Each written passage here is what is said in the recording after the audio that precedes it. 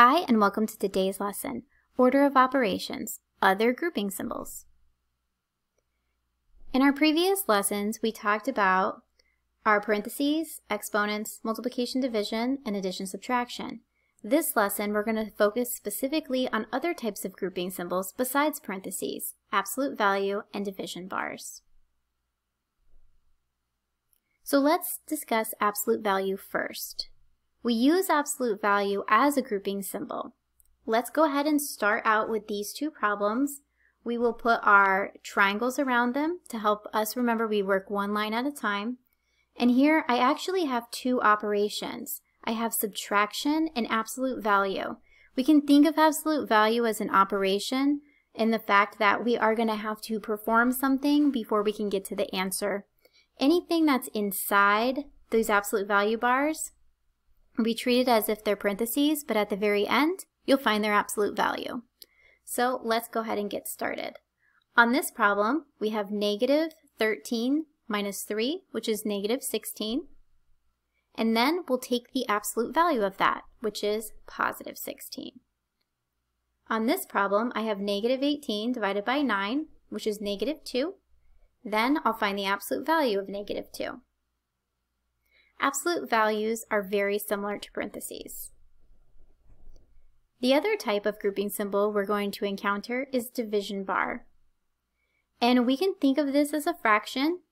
Remember, a fraction also means division, and we looked at that in a previous lesson. So let's go ahead and practice with these two problems. This first problem, I'm going to treat the top, the numerator, and the bottom, the denominator, as two separate problems. There's nothing to simplify down here. There's just two. But on the top I have 3 plus 7. So before I can do anything with the fraction bar, I have to add together the 3 and the 7. I'm going to pretend like there's parentheses around the 3 and the 7 because that's what division as a grouping symbol means, and that's why we have division bar as a type of grouping symbol. So on the top here, I have 3 plus 7, which is just 10, and then I have 10 divided by 2. Well, I know 10 divided by 2 is just 5. Over here, same thing. This 8 down here doesn't have anything to do. There's no operators. But on the top, this 4 is 4 times 4, which is 16, times 4, which is 64. So I'm going to go ahead and simplify my numerator here, and I end up with 64 divided by 8, which is just 8. So now that we've looked at those two things separately, let's put everything together. Remember, I always work grouping symbols, then exponents, then multiplication, division, then addition, subtraction. And remember that these operators need to be worked left to right. Also, I might not have every single operator inside each problem. So if I don't have an operator, for instance, exponents, I would skip it and go to the next one. Here are my two problems. Let's start by creating our triangle for neat work.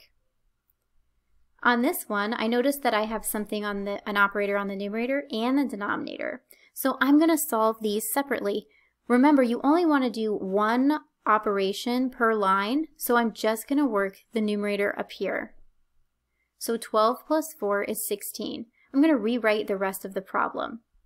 So I have 16 divided by the quantity of 7 minus 11, because I want to think of this as parentheses around it.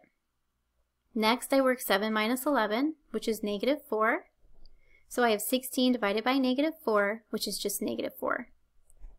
On this, I have my absolute value bars, but then notice that I have a number outside the absolute value bars. We said that the absolute value bars were very similar to parentheses, and we should treat them like parentheses. So anytime that a number is next to parentheses and there's no operator between them, we know that's multiplication. So that's the same here. So let's go ahead and solve our absolute value first. Negative 5 times 2 is negative 10. So we have 6 times the absolute value of negative 10. I'm going to find the absolute value of negative 10, which is positive 10. And then that's going to turn into just regular parentheses. Once you pull it out of the absolute value bar, if you need to use parentheses still, you can just use parentheses because that's what it means, grouping symbol. 6 times 10, of course, is 60. Let's recap. We know absolute value we are going to treat absolute value bars as parentheses.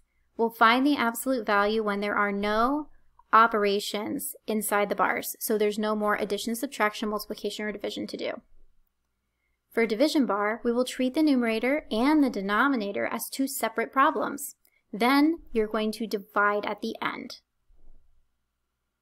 That wraps up our lesson. Thanks so much for tuning in. Feel free to click to subscribe to watch this and other videos. Until next time.